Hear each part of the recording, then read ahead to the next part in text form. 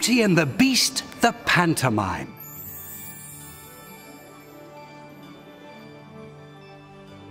Well, my character is the Beast, and obviously, you know, a lot of the people coming to see the show will have seen Beauty and the Beast, the movie, so they'll kind of be expecting, you know, big, scary, but I'm not. I'm a nice beast. Yeah, he's just misunderstood, really. He's just misunderstood. He's a really nice guy. Come and, you know, feel sorry for him, give me hugs. I like hugs. The Beast loves hugs.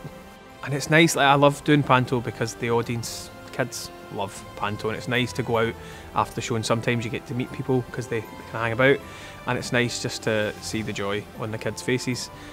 Christmas, when I'm at home, is kind of the same thing. Like, we've got kids in the family, so I'd always kind of try and include them in Christmas, because you kind of lose the magic as you get older without kids being around. So yeah, it's just basically all about the kids.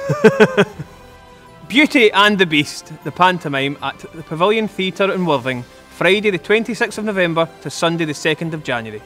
Visit WTAM.UK or call the box office now on 01903 206 206.